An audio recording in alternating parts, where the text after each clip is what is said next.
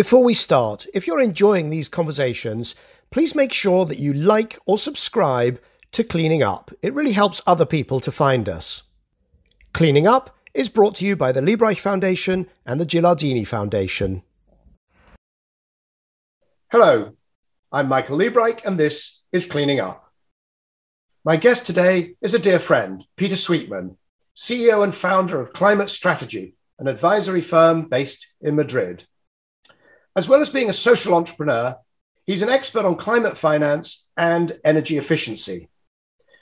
Energy efficiency is such a vital part of the net zero transition, but it is so often shortchanged in discussions and when resources are allocated. Peter has probably done more than anyone else in the world to try to rectify that. Please welcome Peter Sweatman to Cleaning Up. So, Peter, welcome to Cleaning Up. Thank you for joining us. Thanks for having me, Michael. And I'm assuming you are back in Madrid after COP26, is that right? Yes, that's right. That was my first business trip since the beginning of COVID, over 2 years. And what sort of things did you go over to Glasgow to do? So I've been attending the COPs mainly as I feel an advocate for energy efficiency, really. It's been one of the biggest sort of pieces of the puzzle for such a long time. And in Glasgow, it finally made it into the decision text. Is that really the first time that energy efficiency has been in the decision text? Surprising to say, it is. Energy efficiency in the Copenhagen COP15, it was the first one I went to, was really only mentioned by Dr. Stephen Chu, the then Secretary of State for Energy, who said it was low-hanging fruit, and in fact, fruit already on the ground, ready to be picked up. And at the same time, the IEA had said that it was around half of the emissions that were necessary to comply with a 2 degrees scenario. Fast forward to Paris, COP21, energy efficiency still not in the Paris Agreement, and yet IEA saying that it was around half the emissions reductions necessary to deliver a well below 2 degrees outcome. 6 years later in Glasgow, finally, energy efficiency continues to be 40% or thereabouts of the solution. Behavioral change thrown in, and finally, indeed, in I think it's Article 20. It says that energy efficiency should be upscaled. Energy efficiency measures should be upscaled. So right there. Well, that's just incredible because there's been all this focus in the coverage about the fact that coal was mentioned for the first time. And of course, there was this controversy about the wording that coal should be phased down, but not phased out. Was it phased down, I believe? Yes. Yep. And it's the same paragraph, by the way. Right. But nobody highlighted the fact that if indeed it's the first time that energy efficiency made it into the text, in some ways, that is more important. It's certainly more important than the difference between phased down and phased out, which, as far as I'm concerned, are two ways of describing bluntly the same thing. But the fact that energy efficiency is now in the text for the first time, I mean, it's fantastic. But it's also, is it not just symptomatic of the kind of lack of seriousness, the lack of attention, the lack of senior attention that has been on energy efficiency throughout? And as you point out, it's half the solution, or 40% or 60%, whatever the numbers can be at any given point in time.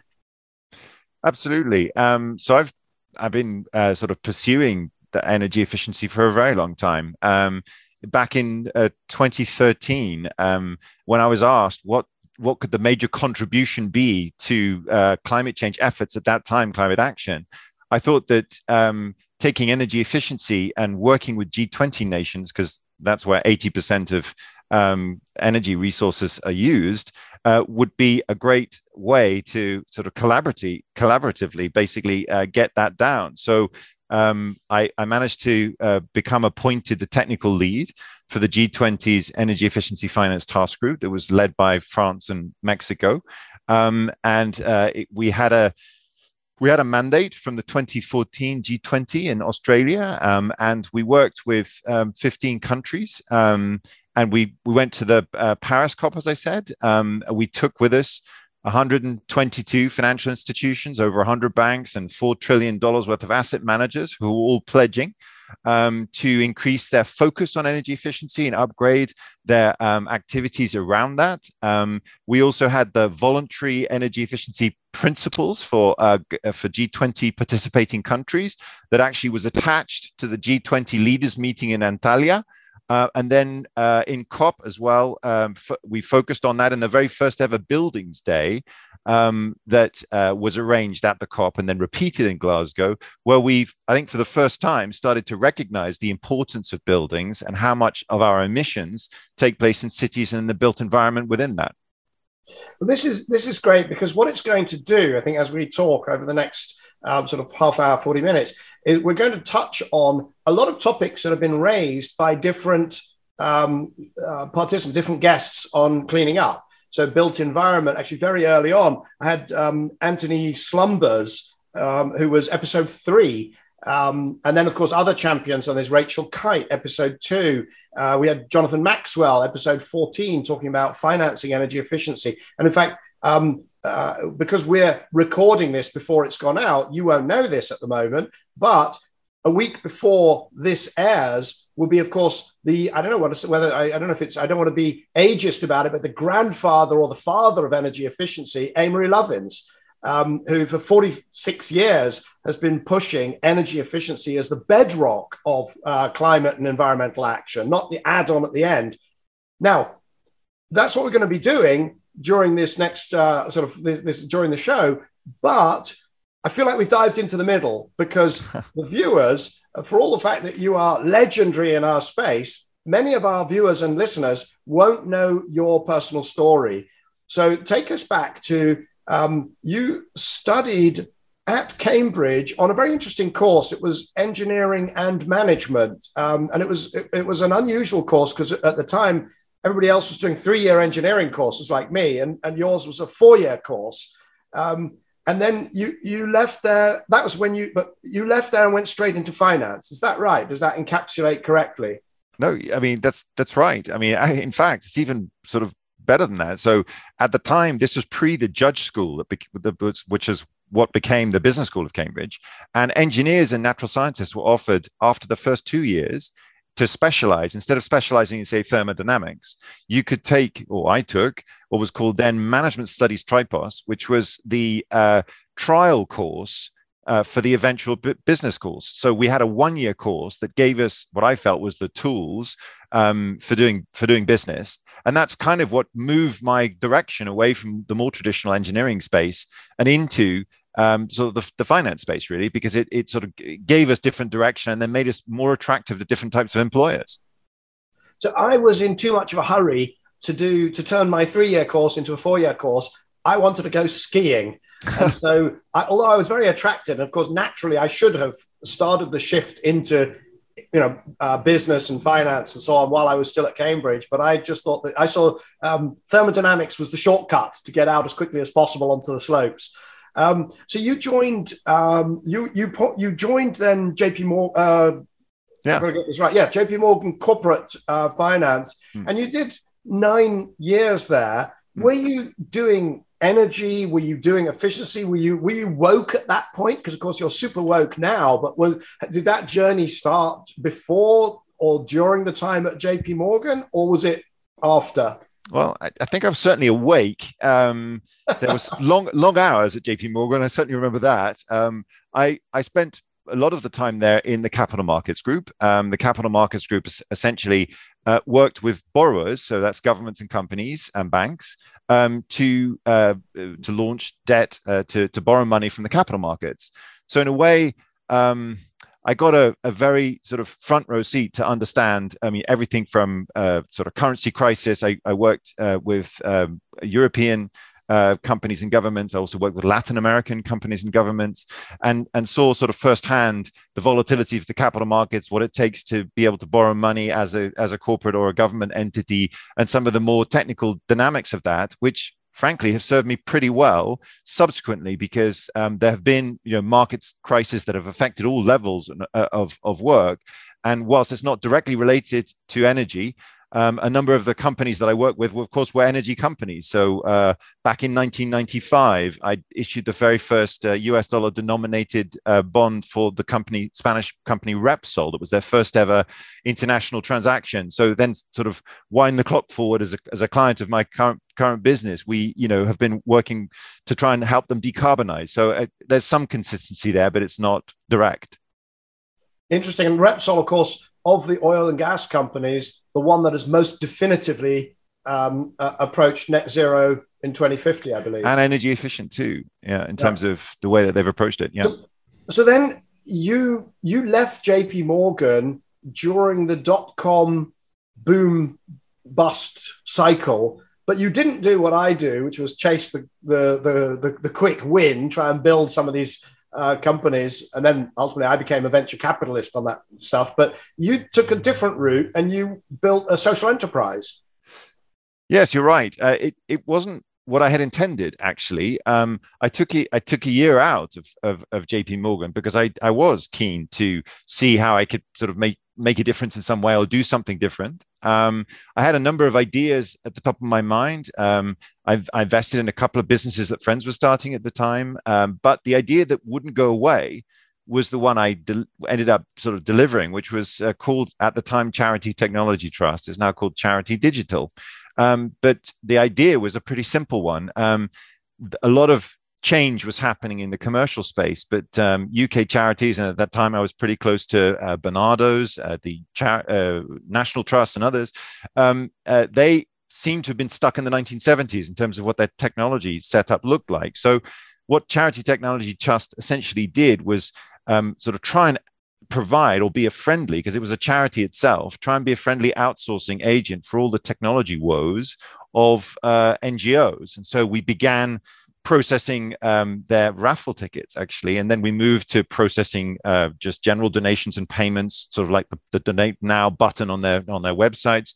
We provided them email distribution lists and email sort of management payment services of all kinds, and used the leverage of having multiple charity clients to get better deals. So better deals through the card processing fees, better deals through the shared technology services, reducing their costs. And in fact, now I'm incredibly proud of Charity Digital, because today they have saved over £250 million worth of technology costs and investments for 38,000 UK charities and NGOs. They've processed £300 million worth of charity payments. They send 6 million UK charity emails a month, and they've educated 400,000 professionals in the charity space around technology. Incredible. And you call yourself the poorest guy who ever gave £250 million to charities. Yeah, on a good day.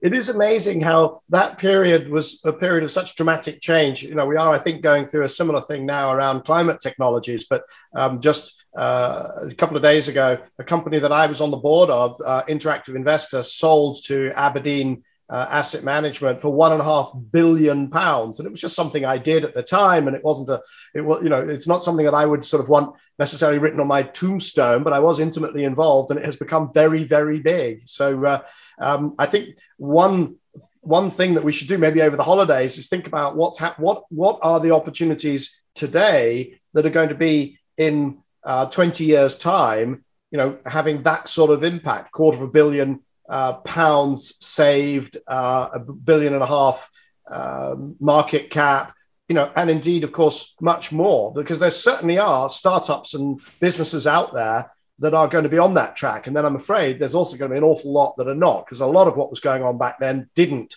turn into something huge, did it? Yeah.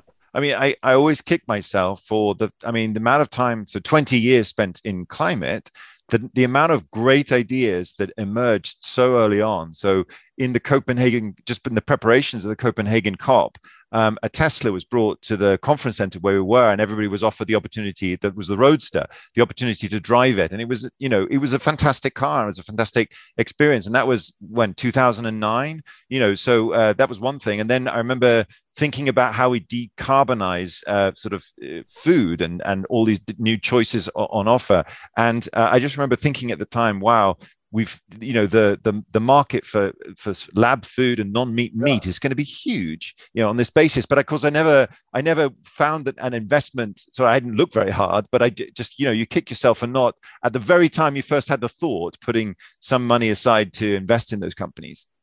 I must try and get Ira Ehrenpreis, my friend Ira, who invested in Tesla. I had Nancy Fund on, but Ira, when he invested in Tesla, I said he was mad. This is a California venture capitalist investing in a car company. And clearly it was a stupid idea. And then when it IPO'd and I saw him again, I said, Ira, you've done brilliantly. I was wrong. Sell everything. Get rid of these Tesla shares as soon as you can. It's a car company. You know nothing about California venture capital, whatever. And he said, no, you don't understand. And of course, I was magnificently wrong once again. But there you go. But I just want to, I don't want to take too long on the early history because we've got so much to cover. You and I met when you were at Climate Change Capital. And Climate Change Capital, of course, had been started by James Cameron. I'm looking down because I'm trying to find the episode numbers, but James was on this show talking actually about international trade. But he and two other co-founders had started this bank to bank all of the money that needed to flow into climate solutions, and that was where you ended up, right? That's right. So I remember. So my meeting with James was what got me into climate, because I attended when I was running Charity Technology Trust. I was invited to attend an environmental dinner. A couple of my clients were WWF and Woodland Trust at the time, but James spoke and he talked about climate change. And I went up to him after the dinner and I said, James, it was a wonderful speaker, and it's really incredible what you've said. You really opened my eyes to this. Of course, it's so dramatic what you've presented. I just can't sort of take it all in. Give me a reading list. So I went away and did a reading list, and then I came back to him and I said, well, this problem's too big for just the organizations who are involved currently to solve. This needs to be solved by global financial markets, or at least global capital markets need to be aware of this more so.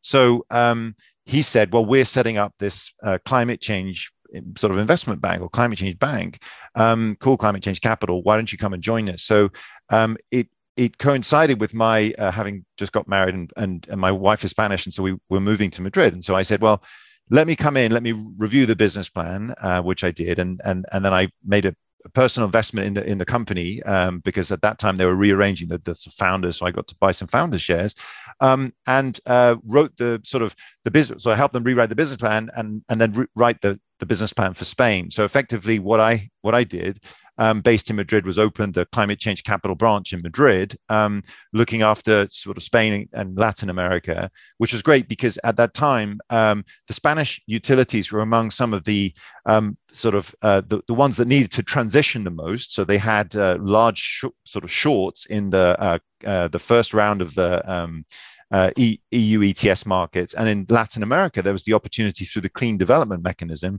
to invest in emissions reductions in those geographies and bring them back into the European market. So it sort of worked particularly well. And of course, during that time, Spain had a solar boom, and you'll remember that, Michael, because we wrote about it. I was involved with Banco Santander at that time and BP Solar, setting up a solar fund, and that sort of years later became the seed for Cubico Investment Management, and I was on the Kyoto compliance sort of private sector support group of the then Secretary of State Teresa Rivera for the carbon markets advisory, and we did sort of offshore wind advice and other things. So it was really a very productive time. And of course, Teresa Rivera was another guest on Cleaning Up. So there's a little sort of Michael's Mafia is quite interconnected. It's not just that you all know me, but you all know each other. And just for the listeners, the episode with James Cameron was episode 23. And that was a marvelous episode, although, as I say, mainly focusing on trade. So around that time, you and I met because I was starting New Energy Finance. Climate Change Capital was this blazing star in the firmament. I just wanted to be a very small meteor providing my little information services. And you and I met. climate change capital was not a vast success. And I think that was related to the various crashes in the EU carbon markets, which I think probably scared off a number of investors. So unless I'm wrong, you then moved on, and from there you started your own business, which is Climate Strategies, but with a very strong focus on energy efficiency. So maybe talk about what happened to the carbon markets and why energy efficiency, and what first attracted you to the multi-trillion-dollar opportunity of energy efficiency. Sure. So actually, your categorization is exactly right. From the inside, what we were trying to launch actually was a green infrastructure fund around 2007, 2008. This was the big new sort of product, which of course today there are many of them, but at that time that would have been the first green infrastructure fund. And in the context of that green infrastructure fund, I was working on a what we called a side pocket of an allocation to energy efficiency, because we felt that energy efficiency was very much an underserved space, and it seemed like as Stephen Chu had said in Copenhagen, that there was a lot of very profitable and very attractive opportunities literally everywhere, industry, buildings, cities, where you looked. And so we thought that the best thing would be was to have a sort of a specific strategy within the Green Infrastructure Fund on energy efficiency. And so it was really through that work. And of course, you're right. The financial crisis caused the carbon price to fall dramatically, and that's the thing. And that's the thing which also caused that green infrastructure fund not to be able to be raised, because at that time you just couldn't raise funds in that environment. So sort of at that time, it's true, I set up Climate Strategy, and of course, when I did set up Climate Strategy, I wrote an email to Professor Michael Grubb, who runs or at that time was the chair of the UK-based NGO called Climate Strategies, which is better known than my small firm, but often confused, in the nicest possible way. And Michael's one of my absolute heroes, and I continue to read his missives on innovation and other things. But yes, we've really been working with Spanish companies, mainly Spanish companies, on implementing climate sort of action or climate change strategies, and illustrations of that, because I'm often asked, what does that actually mean? So we helped Inditex, which is a fashion retailer, map its supply chain all around the world and write a global energy and biodiversity strategy. We did the first carbon footprint of a private pension fund. We engaged with the supply chain of the Spanish grid company Red Eléctrica and over a number of years to help them decarbonize down the supply chain. And this is really early days stuff. And I helped bank BBVA, now the second most sustainable bank in the world, write its first climate change strategy over a decade ago. And one of the sort of long-term projects which I'm most proud of is we've been working for over a decade with the Ferrovial Group, which is one of the world's largest infrastructure groups. Back in 2010, just after launching Climate Strategy, we helped them write their first sort of group-wide climate change strategy.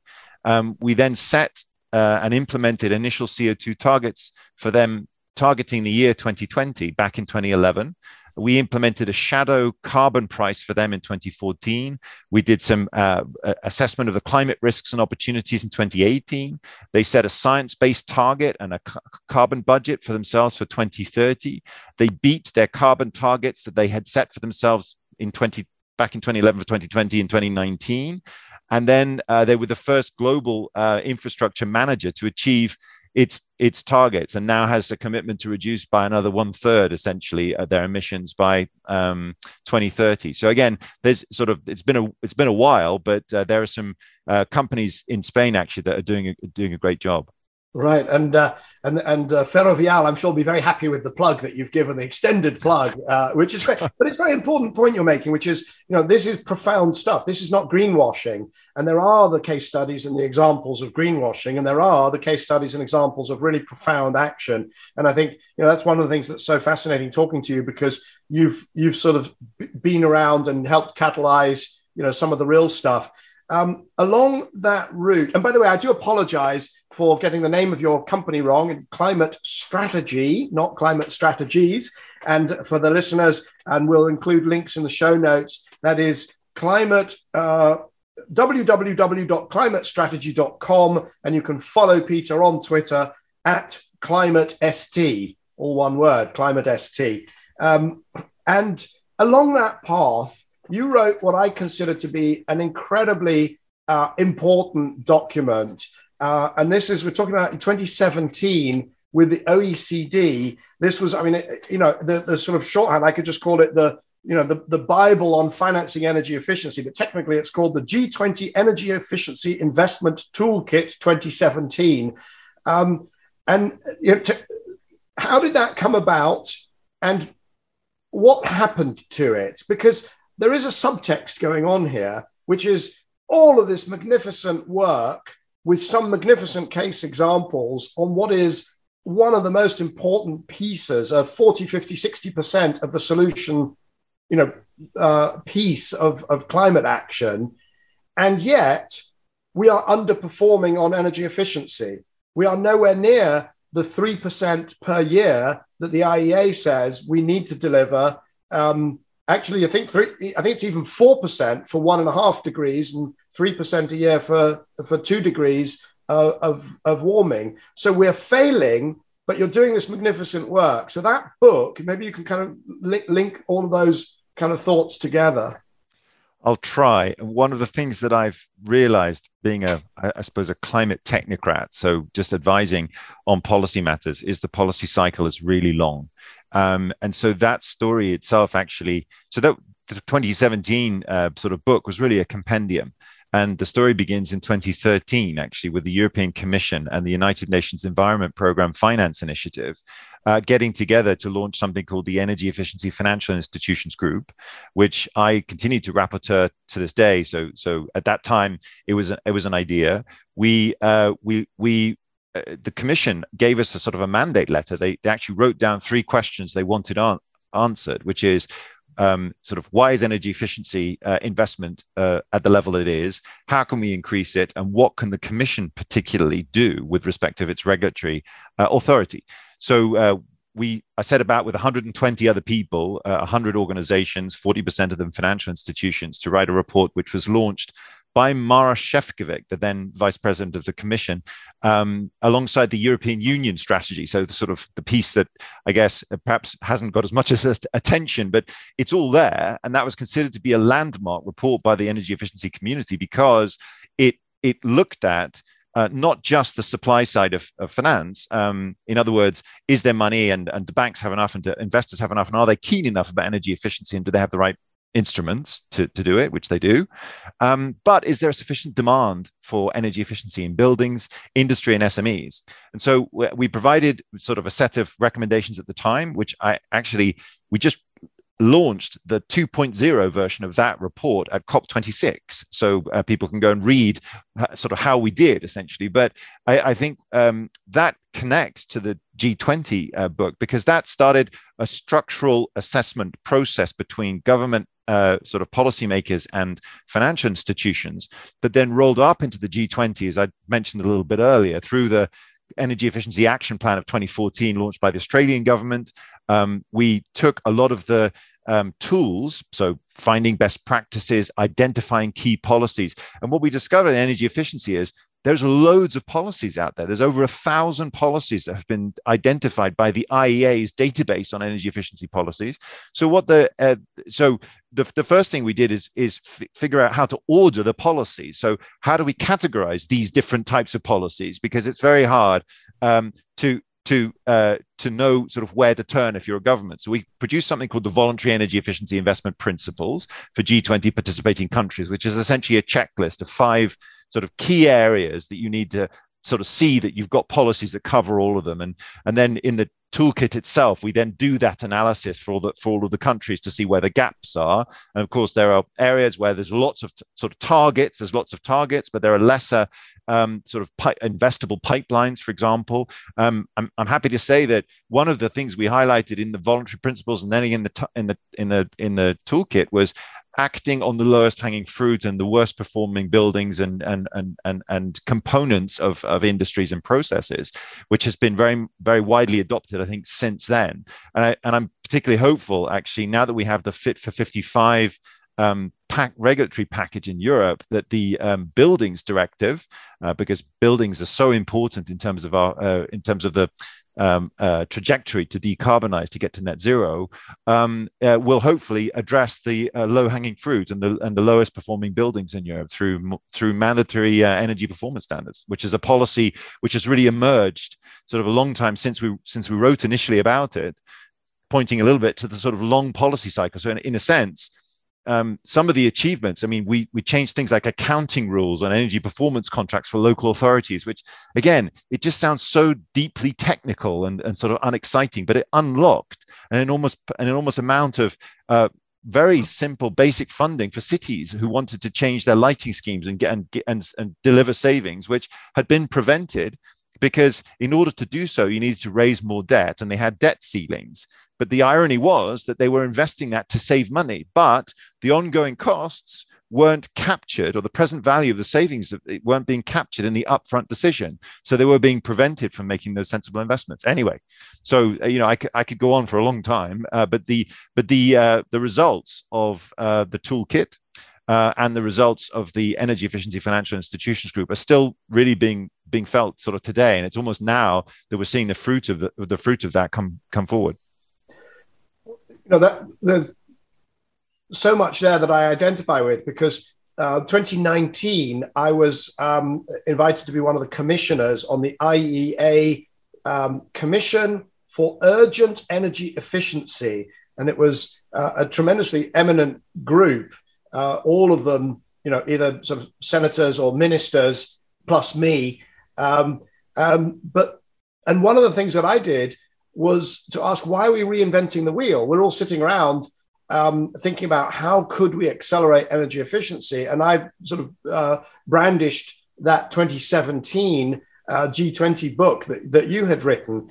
And there wasn't a huge awareness that it existed, I would say, because it is, these areas are so dense and so technocratic. Of course, the people who work on energy efficiency all the time know about these initiatives. But when you get your average, new energy minister or your average US senator, they don't know all the work that has been done. So you've got this kind of tremendously long policy cycle, but there's also entropy, to use a thermodynamic term. There's also, work that was done in the 1980s that was great. And I asked Amory Lovins the same question. 46 years, you've been banging on about the same things. They're so obvious. There's money lying on the floor and people are not picking it up. What is going wrong? So I think what I learned through all these processes is that you need to have a high degree of constancy of sort of technical expert support. So there is certainly, for any minister that wishes to become informed, they can ask the right questions and become informed. And one of the things of having constant task groups that keep working so I discovered working at the G20, what an amazing pyramid of support that happens to that single meeting that takes place annually. So beneath each leaders meeting, you have the ministerial meetings, and beneath each ministerial meeting, you have 3 preparatory meetings. And essentially the technical work takes place within the preparatory meetings. And the preparatory meetings, where all the countries sit together with their delegations, are informed by usually international organizations or specific task groups that are asked to do work to inform those meetings. So the work itself, you need to make sure that you've been able to have side meetings with all the key lead delegators and so on, to inform them of the key things that are in the work, because most of the files that they have on the desks are big. And so you become quite adept at essentially trying to identify what are the key benefits that your work will deliver into the collaborative discussions. And part of that is the using of national case studies and making sure that you've considered national circumstance and recognizing what the specific economic and social and governance sort of benefits will be in the country of the activities that you're proposing, but also placing that into the wider sort of political circumstances of the moment. There's also, as you quite rightly put, I mean, different sort of what I think what the energy efficiency community is only just doing, and I think I'm delighted to say that it is now becoming mainstream. And I think that when something becomes mainstream, it's just that it's not that these things haven't been written down before, but it's, I mean, the Financial Times did a special report on energy efficiency just a week ago, commenting on how energy efficiency didn't appear very much in the COP and talking about some of these themes. And that's, so when The Economist does a special energy efficiency, the Financial Times does, the Wall Street Journal starts to talk about it, and then it starts to percolate into the sort of collective consciousness, it's when really, I think, genuine activity starts to happen. And I think that's right. You know, when you get prime ministers and cabinets thinking about energy efficiency, that's when we know that from the policy perspective, we've kind of arrived. My one anecdote there is when I was on the board of Transport for London, and of course the mayor was Boris, and Boris was he came bouncing into one of the meetings. He was very excited because of energy efficiency. But I will say it probably wasn't because of energy efficiency per se. It was because he thought of a fantastic line to say that London was leading for lagging. And this was his energy efficiency joke. And that was how we got it on, how it got onto his agenda. But let me ask another question. Okay, so on the policy front, right, you've got this long policy cycles, and I've seen it because I saw the process whereby sustainable energy for all, and we talked about this in various of the cleaning up episodes with Candy Yumkeller, with Rachel Kite, with Damilola Ogunbiyi, and so on. How you go from it was a UN interagency initiative, and then eventually it became SDG 7. But that process took a good 10 years, which I was very involved in. So you've been very involved in the process of energy efficiency, sort of going to not quite yet cabinet and prime minister level, but getting pretty close. But isn't there possibly another problem, which is that all of that is not really connected? You know, if that's the engine, it's not really connected to the wheels. Because I'll give you 3 examples. One is in the UK, since 2005, all boilers that are installed have to be condensing boilers, much more efficient, right? 2005, so 16 years. So most boilers in the country are condensing boilers. The vast majority are set up at too high a flow temperature, so they don't condense. You literally, if we had, heating engineers go and visit each home in the UK could save, the estimate is 6 to 8% of its gas requirement in domestic heating. And by the way, offices are not different, probably maybe a little bit better. We could save 6 to 8% just by having an engineer visit, turning down the flow temperature and adjusting the thermostats and the timers so that the heating would be on longer at a lower temperature. 6 to 8% savings doesn't happen, right? Another example, I'm very blessed, and I have a ski chalet, as you know, in Switzerland, and it has this thing that says I can send a text message. When I leave, I can send a message that says chauffage off, and the machine comes back and it says chauffage is off. And then when I go there, I can send another text message saying chauffage on, and it goes on. And I was very confused why my heating bills were so darn high, since we're only there, so many weeks a year. And it took 3 years to discover that when the machine said chauffage off, it was just lying. It was fake news from the heating system. It was actually leaving the heating on and simply sending the text message. So you've got a policy problem of the boilers at the wrong flow temperature. You've got a technology problem, a technology disconnect. And the third example is not strictly climate, but you will have heard of these things called diesel particulate filters. And that's to stop air pollution, particulate pollution. Well, guess what? There is a huge industry in the UK of disconnecting diesel particulate filters because they make the engines less powerful. And a lot of people, particularly white van men and women, like their vans to be a bit more powerful and not to, and so they get these things disconnected. They also saves diesel. It actually makes the engines more efficient not to be running them. So you've got a human behavior disconnect. So you've got policy disconnect, technology disconnect, human behavior disconnect. And you've got all these airy-fairy policymakers that you're all working with that you finally, after 30 years, have trained to care about energy efficiency. But are they really connected to how you get this stuff done by heating engineers, by mechanics on vehicles and so on?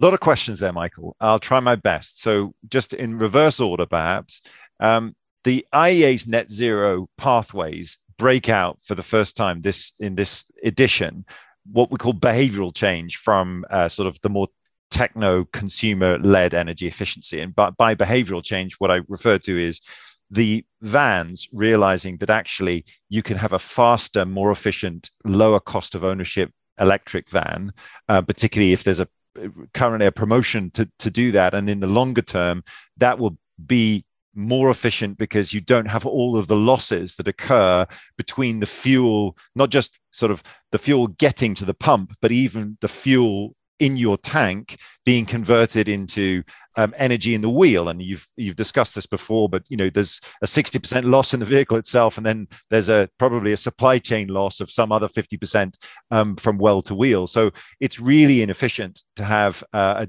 diesel vehicle compared to the electric alternative. So that I guess is sort of point one. Point two, to your point on, there's the human element of energy efficiency. And I sort of learned this, first of all, because the very early stages when Climate Change Capital had launched the very first green property fund back in 2009. That was 160 million pounds, if I remember correctly. And it was basically buying UK buildings in the middle of British cities, and it was doing extensive retrofits and then sort of to the highest environmental standards, and then leasing them or selling them sort of out. And I always remember talking to the team, Tim and Esme at that time, and they said, well, often we go into a building, and a good example was there was a building in the middle of Birmingham, 5 St. Philip's Place. It was a government leased building, and it had quite a good energy rating, and yet the meters themselves didn't work. The boilers were on 24/7, and that was completely unnecessary. And they managed through sort of simple tech rather than sort of smart tech, let's say, to take the energy spend down 61% and the CO2 emissions down by half from 2008 to 2010, just through what we call sort of simple methods. The other good example that I remember, again, things have moved on a lot since then, luckily, but we did a couple of sort of audits or work with banks to think about reducing the energy use in their branches. And I chair a company called Energy Efficiency Capital Advisors that has done a lot of work, not just with banks, but also with cities to reduce their energy footprints. And we found that in the old days when banks used to look at their energy use, they had two sources of the use of electricity. One was for the offices, the air conditioner devices and the lights, and one was for the ATM machine, the cash point machine. But they had moved branches so many different times in so many different locations that often they'd forgotten to switch off the contract for the power to the ATM. So when they first did an audit of all of the contracts they had, of all of the electricity they had, they discovered that whilst they weren't using power, just cancelling the old contracts where the old ATMs had been moved from was a massive cash saving at the time, without even saving any energy per se. It was just being efficient about the way in which you contract for power. So to your point, there is, I think, an enormous amount of inefficiency in the way in which we have just left to one side the energy component of businesses, which is now rapidly changing because businesses are now required to report on their non-financial activities, and this is I think is the biggest trend of all that's pushing a focus on energy efficiency, which is there's new legislation which is just relevant now, Corporate Sustainability Reporting Directive and the Sustainable Finance Directives, which essentially require, as of next year, for companies to do this kind of reporting, the ESG reporting, which ask them to look down their supply chain, looks to report on their carbon footprints and their energy footprints. And when a company starts to look, because it has to be transparent about this, for the first time, if you're not an energy intense company, so if you're an aluminium manufacturer, and energy use has been strategic and core to your business proposition for forever. But if you're a clothing retailer or you're a bank bank system, you haven't really sort of necessarily felt the pressure to do an energy audit. And these types of things are now much more commonplace, and companies are now, as a result of these needs to be transparent about this, taking a greater focus on it. I think that's actually the key response to my little rant back there about why this isn't happening, is that it hasn't been happening because we really haven't been looking. We really haven't been trying. You know, I didn't look at my energy bills in Switzerland for 3-4 years. And what you don't look for, you don't find. So definitely the fact that it is now coming under the magnifying glass. About 10 years ago, I did some work with some grad students from Imperial where we surveyed companies to ask how they allocated money to energy efficiency. What was the process and what was the discount rate that they either explicitly or implicitly used? And what we found was the discount rate was 30 to I think technically 92%, because some of them said, oh, we'll only do it if it pays itself back within the same year, which I think is a 90% plus discount rate effectively. And then some of them were using numbers like 30%. And so these are the least risky investments that they can possibly make because they guaranteed will save energy, and yet they were not making them. I mean, if you want, I mean, very much quotable. So the EFIG group that I rapporteur mentioned, the EU group of now 500 organizations working on these subjects, launched a database that's Europe's largest database of real energy efficiency projects. And it's called DEEP, stands for De-risking Energy Efficiency Projects. And the idea is you go with your project, if you're a financial institution, and it's in a particular industry or in a particular building, and you can go and compare the returns of that project and its technical characteristics against a database of 24,000 other projects, which are already in the database. So 11,000 of the projects are in buildings, 12,000 of the projects in industry. The median payback of all these projects is between 2 and 4 years. The investment per kilowatt, and this is an investment, not a cost, but the investment per kilowatt hour of energy saved is between 1.9 and 2.6 cents. So what that is that's a tenth of the current wholesale electricity cost in Spain, for example. So you're absolutely right. And there is a ton of evidence to suggest that our behavioral economic approach to energy savings is what's preventing us making sensible choices. But that is an astonishing statistic because what you're saying is 1 or 2 cents, but that's the investment. So that then produces the recurring every single year. And you know, I've had this conversation with executives saying, oh, we do this energy, we do this energy efficiency investment, and it has a payback of 24%, it has a payback of 30%, it has a payback of 15%. And they look at it and they're really proud. And I look at it and say, this is appalling, because what you're not doing is mining further down the stack. You know, all you're doing is the low-hanging fruit, the really remunerative stuff. But just think, if we applied a cost of capital, which, you know, what should it be? 5%, 7%? If you can raise a green bond against energy efficiency, you should be able to do things all the way down to a payback of, 4 or 5% probably. And just think how we could, take such a huge chunk out of not just climate change, but also costs. This is money that should be staying in consumers' pockets. So it's quite an extraordinary opportunity, no question. I want to finish with renovations, right? Because it's relatively easy, and we are getting much better as an economy when we build something new to build it low carbon. Even 5 or 10 years ago, when you went to places like China or the GCC and they were still building really without thinking very hard about energy efficiency. That is drawing to a close. That new build is becoming efficient. But if you look at particularly the developed world, what percentage in 2050, I think it's 15% of the buildings will be built between now and 2050, and 85% will be what we've already got today. So how do we do large scale, not nibbling at the edges, but large scale retrofits. What's the answer to that? You're the expert. We've heard all your expertise. You've been working on it for 30 years. Tell us the answer.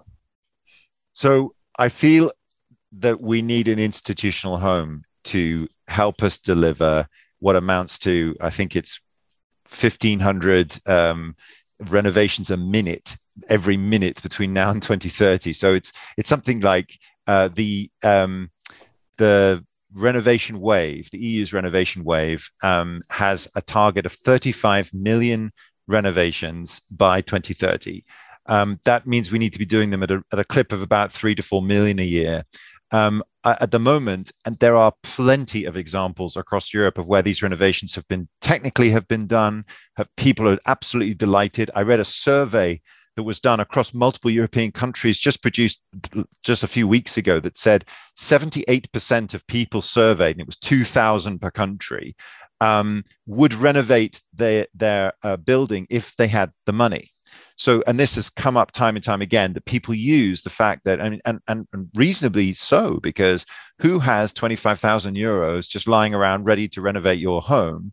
And so my sort of answer to that question is, I think we need to recognize that most of the buildings, 2/3 of the buildings in Europe that we live in, were built before there were any form of standards, before there was any energy efficiency insulation put into them as a matter of standard.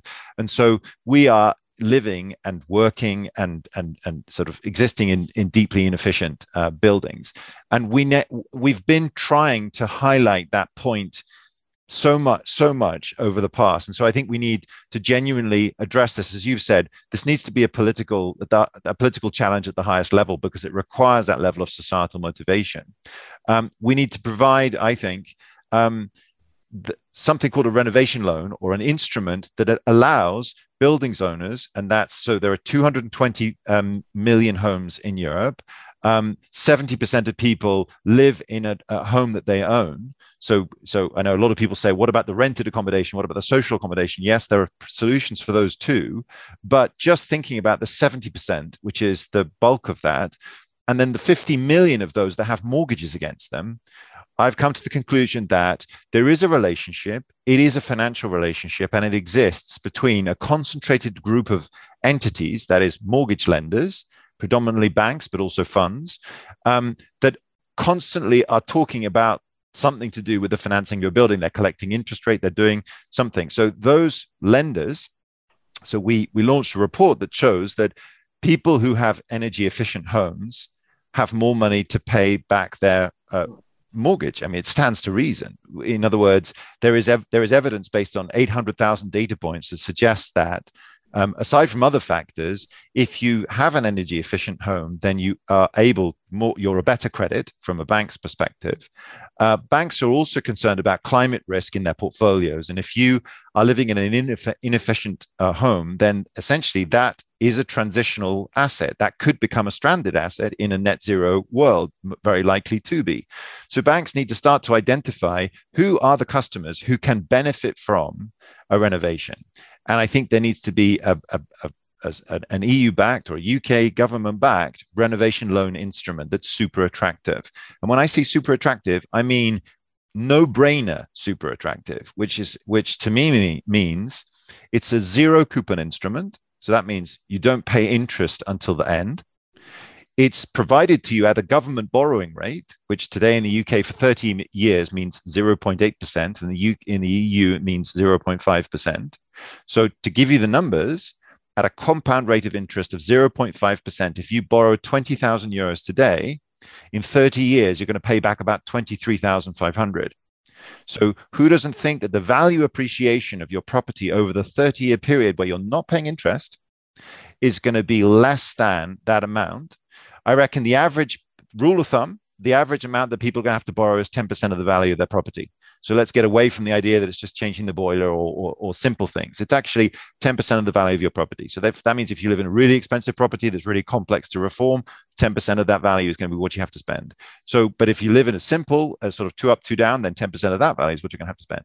That money gets to you. The other interesting thing about, and I think this can be distributed, whilst it's government backed just means you can sell it, it's guaranteed. And so you don't have to worry about sort of credit assessments. It's much more just, because if you're only providing an instrument that's only available to people who are great credits, then you're excluding a component of people who may be sitting at that level of not being able to get more debt. So it's a government-backed instrument that's provided to all these people, i.e. homeowners across all the social spectrums. It doesn't have interest, so you notice the savings immediately. So you do your renovation, you save the energy, and that cash flow is right there because you're not paying any interest until the end. Or of course until you sell the property or it passes on. You get all the benefits sort of right up, and the banks who are facilitating this transaction have you as a better credit, because now you're less likely to default on your mortgage now because they've also greened the mortgage. By the way, the mortgage itself was sitting there lent against an F or a G sort of rated building, which has now been upgraded into an A or a B rated building. So they've now been able to convert what was a brown mortgage into a green mortgage, and then they can securitize that through a green bond. This is the way that you've described. So we have banks converting their mortgage books from Fs and Gs and Ds to As and Bs. We have individuals benefiting from the additional comfort, the better acoustics, the better living conditions, and you would just have to talk to someone who's done a deep renovation to understand all of that. And you've got essentially the economics of this working and us getting away from this question of sort of what's the break even, what's the payback, because the reality is, I think you need to look to 3 sources of value for that retrofit. The first source is the fact that you're going to have a present value of future energy savings, which is an amount. You're then going to have essentially a value point. So in other words, you're improving the performance of your building, and that's worth something. In the JRC in Europe put out a report, and the EFIG sort of ratified that to say that green premium could be between 3 and 8% of the value. So you're getting some value back from the fact that your property now stands out because it's a green property and it's higher efficiency. And then part of that can be a government support program. So it's either in the fact that you're getting this special instrument, which is a low interest rate, which you wouldn't have normally benefited from. However, that doesn't come as a cost to government, because of course government can have access directly to that cost of borrowing. But we're cutting out all of the sort of like components of the supply chain, from the money being borrowed by government to being distributed to you through a bank, and that will provide you with the government support, and if you're in, let's say, a community which is undergoing a just transition. So in other words, you're in an area that used to be a sort of a hub of coal industry, or you're in some social classes that are being poorly impacted by the climate transition, of which there are. The just transition would suggest that you could also benefit from a grant to part pay that renovation. So in a sense, there were these 3 areas of benefit which I think come together. And we need to be doing it, as I said at the very beginning of this, to everybody. So it becomes like a seatbelt. It's sort of like, when are you going to do your, not are you going to do your renovation? When are you going to do your renovation? And maybe it's on your next move. So in 8 years' time, I'm going to have to do it because I'm going to move houses. Or maybe it's because we decided we're going to go on a camper van holiday and we've got that month or 2 that's needed when we're not going to be away from home, and then we're going to do the renovation then. And then the funding question is no longer a question, because all the banks are given access to this instrument. All the banks are offering it, and kind of I see this as being a sort of a win-win-win in a way that we haven't tried yet, basically. Right. I mean, and it is on a. I mean, it is. Look, there's much to like about this idea, because it's on a heroic scale, and if it could be done, it would almost certainly work. But there's also a lot of, I'm just imagining. Ministries, treasuries, ministries of finance listening to this and saying, hang on a second, you want to put 10% of the entire value of the housing stock of this country effectively onto the government's balance sheet to do this thing. And then, of course, you get into the financial engineering pieces. I mean, I'm just very mindful that JP Morgan is, of course, the bank that brought CDMs and CDSs and all these other instruments that nearly brought the world to an end, and Fannie Mae and Freddie Mac in the US essentially do what you're talking about, and had to be bailed out. So a lot can go wrong on the financing, but I don't want to shoot down the idea, but equally we don't really have time to unpick it all. But don't do me the disservice of forcing me to take responsibility. Energy efficiency takes responsibility for the financial crisis now as a result of the fact that we're just... No, but you don't want energy efficiency. You don't want some heroic energy efficiency scheme which runs up into the, which will, the UK alone, it's £500 billion that is needed to renovate just homes, never mind all the businesses. And so, the numbers become very big very quickly when you do heroic things. And there was one thing that you talked about in your system where you pay no interest. Well, if you're saving on your energy bill, then at some point, why not start the payments back? And a lot of the schemes that have been tried, PACE bonds and so on, they do involve repayments off the energy savings. But you seem to have said, oh, that's all too complicated. Let's just do something simple. Let's just get this. Now, by the way, somebody who would very much like your idea, I suspect, is episode 67's guest, Mariana Mazzucato, who's all in favor of massive missions, particularly when they're state funded, because, of course, the state has the magic money machine. So why not do it that way? But please let me defend just a tiny bit. A short minute to defend 1 minute. This unwarranted attack on your new system. So of course, the debt is still on the building. So it's not the government funding this. The building has to fund it, and it has to be paid back. So the fact that the interest is being rolled up towards the end is just a nice to have. But the interest is being paid back. Now remember that property ownership tends to be among older people, and those people have home equity, and that home equity is going to be transferred to the next generation, who benefits from the fact that all this renovation work is going to be half materials, half labor. And that's the reason why Fatih Birol, who also came on your show, referred to energy efficiency as the jobs machine, because it is. So there's going to be all these jobs that are going to be being done to do all these renovations, and these new companies and these new startups, which will become very valuable as a result of that, I hope. So there's a transfer of wealth that's taking place from the embedded, locked up home equity, which people complain about having gone up so much recently. So we're taking that, borrowing against it, and then we're providing jobs today for the people that are keen to do them. We're providing market stimulus and GDP growth in the areas of the materials and the innovative technologies that we'll have to invent to make these things cheaper and more cost effective and better. And then, of course, when the properties are transferred, this wealth, and 50% of all of the European wealth and UK wealth is in property. So it's the right place to look if you want to find £500 billion, right? Let's look to the properties that are there, right? And instead of a wealth tax or a property tax, right, let's use this as a way of unlocking that money, which is still borrowed against the property, so that when the property is sold or inherited, that money is paid back to government at no loss, because the compound interest has been building up over that time. Yeah. Peter, let's just abstract at one level from, because we could dive down a rabbit hole, and we still we wouldn't have dealt with housing association or socially owned housing, where you have this extraordinary situation where the state is paying pensions and housing benefits to a lot of people who are taking that money and giving them straight to utilities because they live in leaky and inefficient homes. So of course it's a marvelous thing if you're a utility, because effectively the state is just paying your revenues year in, year out. And in fact, with things like in this country, winter heat allowance, even more money for the same things. So that's another sector we could dive into. But the bottom line here is that we've talked about the human behavior, and I think what we're doing is finishing on a note around finance, that the fundamental problem is that the cost of capital for energy efficiency is far too high. If you can get that cost of capital down to, you talked about 0.5, 0.8%, I talked about 4 or 5%. But the fact is that companies are using 30 to 90%, and individuals are using 30% plus as well, because very often they would also expect these very short payback times for any sort of energy efficiency investment. So that's the core problem around finance, I think. And that is, if I'm not wrong, essentially the core problem that you've been working on in the finance space around the financing of energy efficiency for all the years that you've been doing it. Yep, it's not the only issue.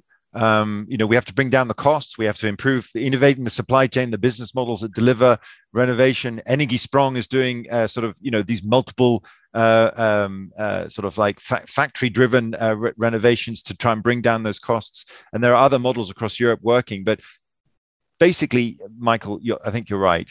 I think we just need to think of energy efficiency kind of like a seat belt, which is, there's benefit, societal benefit, there's individual benefit there. We've been looking at it all the wrong way until now, and we need a massive campaign that instead of you recycling to save the climate, you renovate to save the climate.